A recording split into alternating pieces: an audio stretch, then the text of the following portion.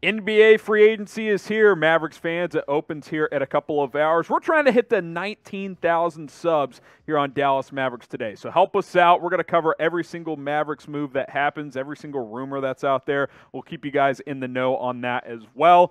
Just over 300 subs away from 19,000. So hit that big red button. It's youtube.com/MavsTV.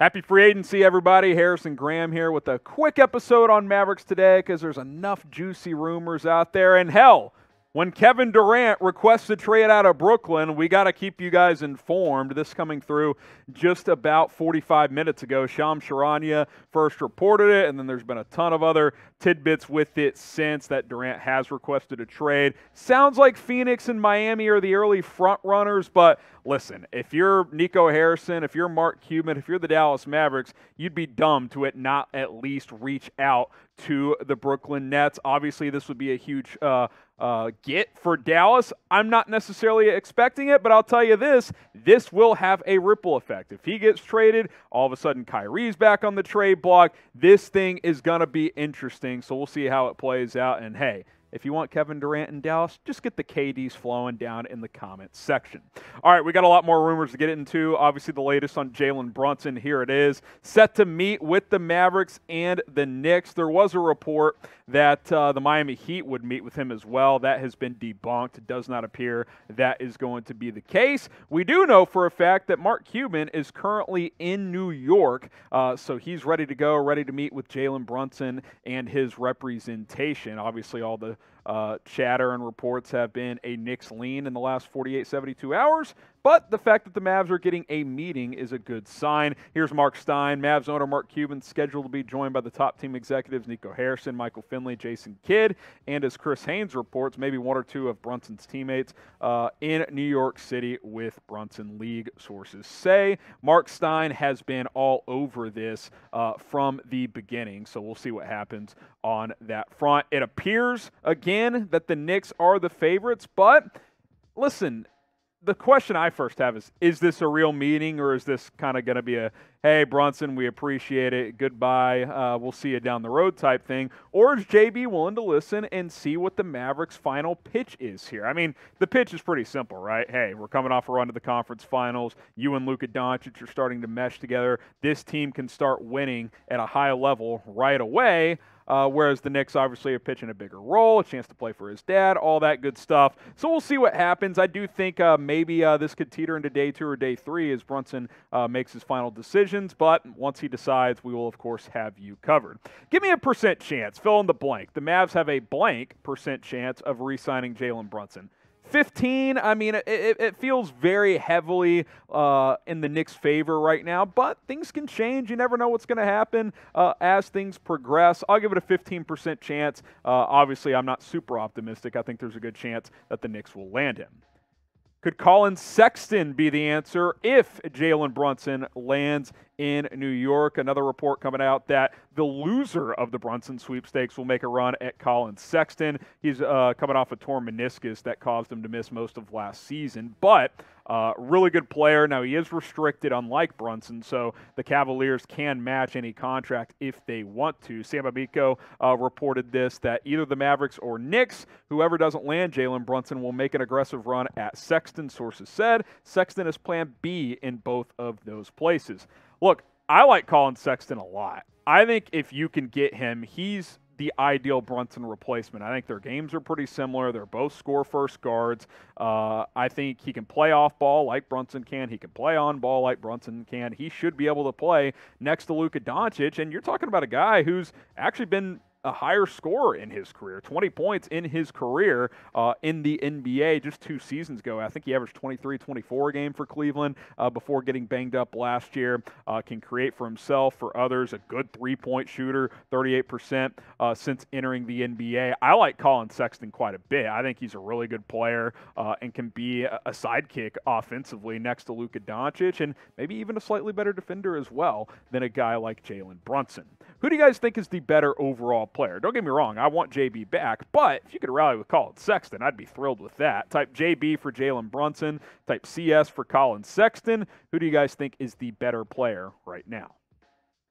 How about an Evan Fournier sign-in trade? This has been rumored out there as an option as well if Brunson does land in New York, and if the Knicks want to unload Fournier's contract, maybe sending him back to Dallas could be a possibility. This has been circulating for the past couple of days. I wouldn't completely hate this. I don't love it, but what we know about Evan Fournier is one of the best catch-and-shoot three-point shooters in the NBA. I believe set a Knicks record for attempted threes and made threes last year, I believe is correct. On that front, made a bunch of threes, played really, really well overall for the New York Knicks. 14, 15-point scorer, 39% three-point shooter. Good floor spacer, not going to play any defense for you. But what I like about him is he could start, he could come off the bench. I think you would have to figure that out with Tim Hardaway Jr. One of those guys would start at the 2 in this scenario. The other guy would come off the bench with Spencer Dinwiddie. You look at his remaining contract, $18 million this upcoming year, just under $19 million the year after that. And then what I really like about Fournier's contract, the final year on his contract, 24-25, $19 million, yes, but it's a team option. So if the Mavs don't like what they see out of Fournier, or if they want to move on, they can simply decline that option, and he would be a free agent and could re-sign for less, or obviously he could move on to another team. If Jalen Brunson is gone, would you take Evan Fournier in Dallas? Would you be cool with the sign and trade there? Type Y for yes, type N for no. I'd be fine with it. I don't love Fournier because he doesn't defend, but he's a good floor spacer. He can shoot the ball. I think with Luka, he could excel offensively. Now, we're literally about to be live on Chat Sports in just a few moments. Probably already live, depending on when you're watching this, and I'll be over there breaking down our free agency live coverage. Free agency opens at 5 o'clock Central. We'll be live for several hours tonight, live again tomorrow, keeping tabs on what's happening with Jalen Brunson, also Kevin Durant after he requests his trade, and everything else in between. Every move that happens, every move the Mavs make, we'll cover you over there. We'll also have you covered here as well. YouTube.com/ChatSportsTV. Join us on NBA Now. Okay, how about a Matisse Thybulle trade? Like I said, loaded rumor show today. A lot of stuff going on with free agency set to open in a couple of hours. Reports coming out that the Mavericks would be interested in trading for Thybulle. And you're talking about a guy who's arguably the best perimeter defender in the NBA. He is that good on the defensive side of the ball, and he has been since he entered the NBA a couple of years ago with Philadelphia.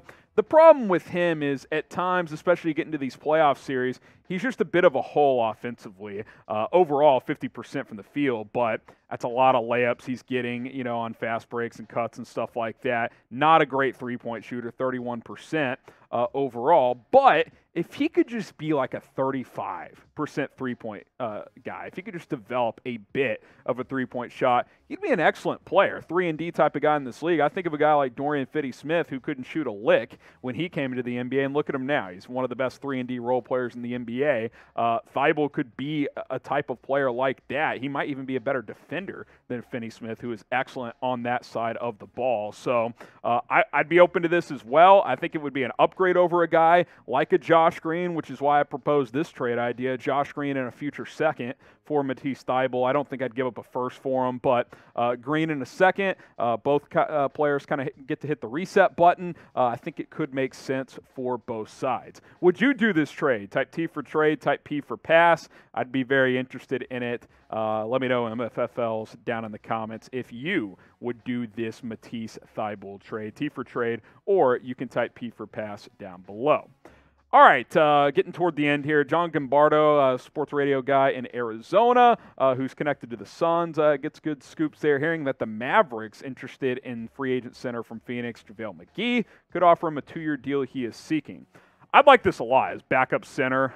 Listen, he's better than Dwight Powell. I don't think there's any ifs, ands, or buts about that. You got Christian Wood, who's going to start at the 5, most likely now. That's an upgrade, obviously. But if you go from Powell and Kleber as your primary center minutes to Wood and then McGee, and then Kleber can play some 4-5 hybrid there, you'd be feeling a lot better about your front court. JaVale McGee is a perfect backup center in the NBA. He can score around the basket. He can rebound. He can block shots. He's a good screen setter, energy guy, defender. He does a little bit of everything for the Phoenix Suns, and that'd be a big blow for them. I don't think there's any doubt about that. So if you could get him on board as your backup center, I think that'd be something to be pretty excited about. Of course, he played with the Mavs several years ago, but he's a different player now. He's certainly much more mature and a better asset than he was 5, 6, 7 years ago.